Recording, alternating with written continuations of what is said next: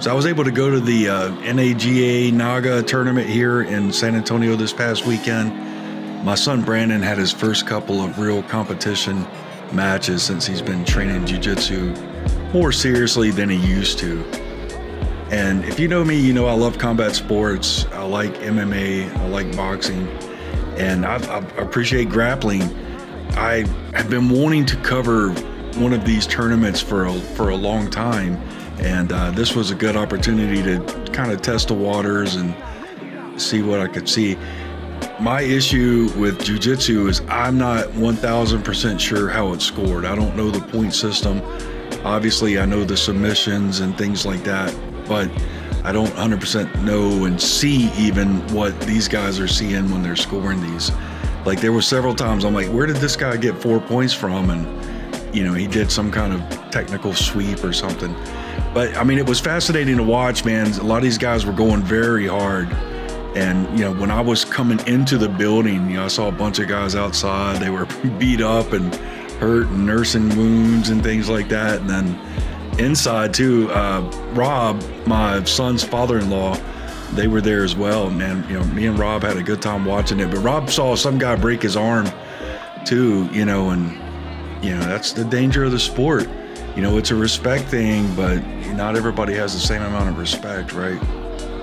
The one thing I will say is I was shocked that some of the size differences were there.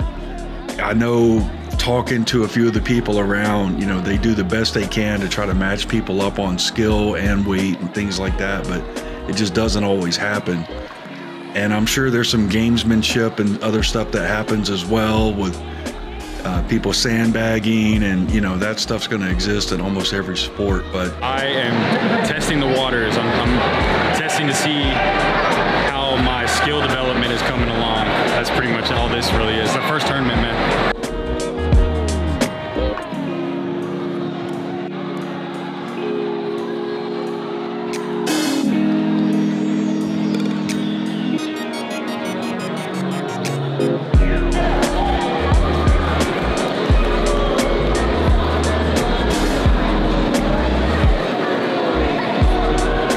Here's one of the size differences. Like the guy on top here was probably close to 3 times the size and weight of the guy on the bottom. I mean, it was just unreal.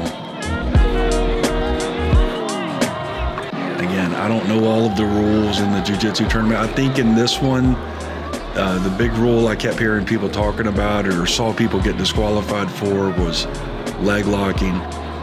Here's another one of those size differences. I mean, man, it's unreal.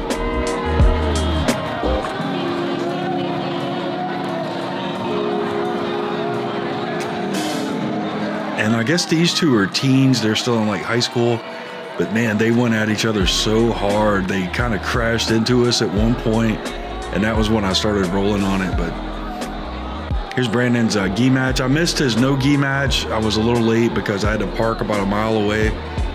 There's so many people here, but I know he trained before for a little while, but I think seriously now he's only been training, I don't know, 6 months, maybe a year. And I don't think he ever even really considered competing until recently. So yeah, we love him either way. I'm glad that he came out of this, no injuries, and healthy and living to tell the tale. But I'm really looking forward to being able to cover more jiu-jitsu in the future.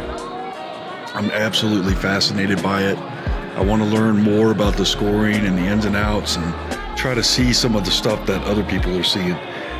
Spend a bunch of money, come out here and lose in the first round.